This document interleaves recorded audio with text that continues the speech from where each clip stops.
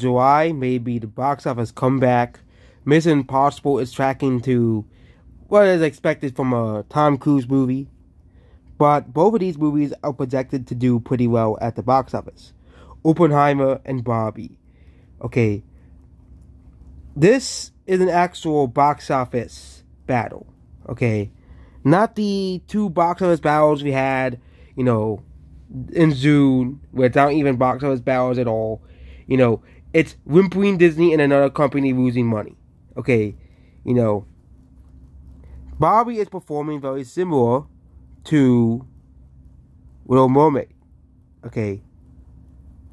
They're pulling in general audience and young women under 25. And of course, they're pulling the, Gen Z people to go see the movie. Because, of course, it's not just women who want to go see the Barbie movie. You have the whole entire TikTok Gen Z people saying that they're going to go see the movie. A opening over 100 million is not out of the question for the Barbie movie. Okay. Because of this. Okay. Yeah, Barbie's pre-sales are pacing ahead of the Little Mermaid remake. The Little Mermaid remake, at Wednesday, is going to pounded 19 million in advanced sales. This movie is doing better than The Little Mermaid. Oppenheimer, the other movie that's coming out, is going to open to $40 to $50 million. Because they'll have full control of IMAX for 3 weeks. Okay. Yeah. Okay.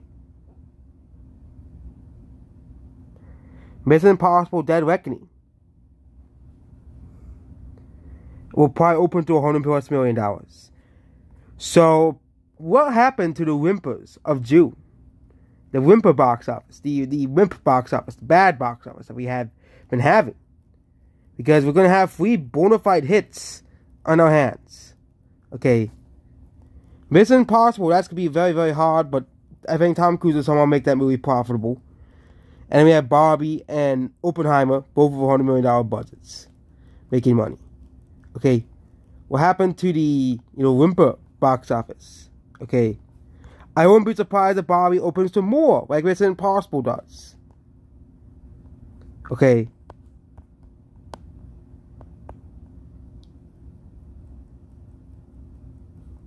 Yeah.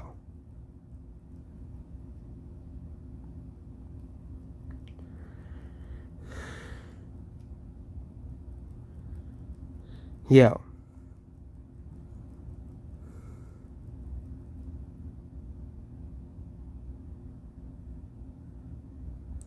Yeah. This movie is destroying Disney's,